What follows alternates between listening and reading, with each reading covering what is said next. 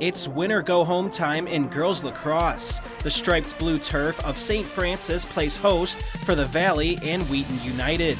The two face off with a sectional semifinal against Bennett on the line, and Wheaton won the previous matchup against the Valley 11-10.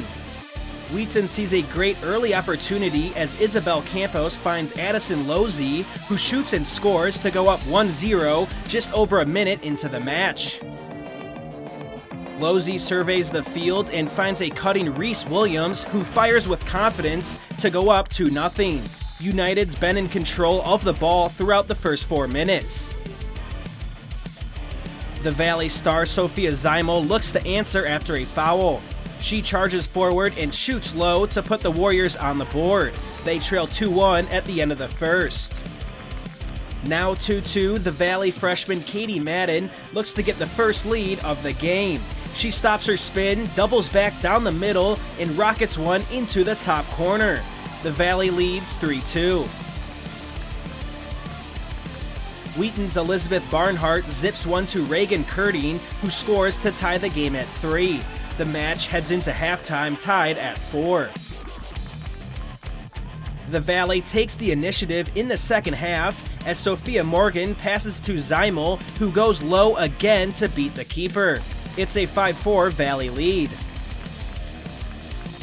Campos has a few tricks left up her sleeve as she runs down the middle, and despite the fall, she ties the game back up at 5.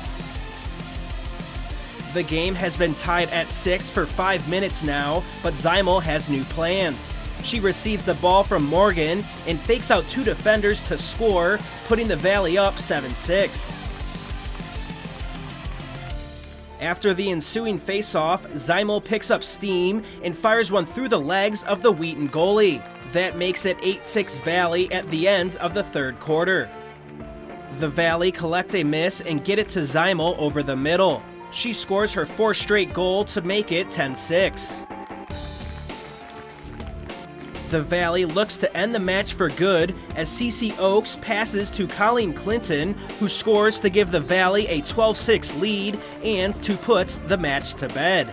The Valley win 13-6 and will play Bennett in the sectional semis. I feel like we were struggling on the draws and just even getting possession. It was 2-0 right off the bat, and we didn't even get a chance on the offensive side.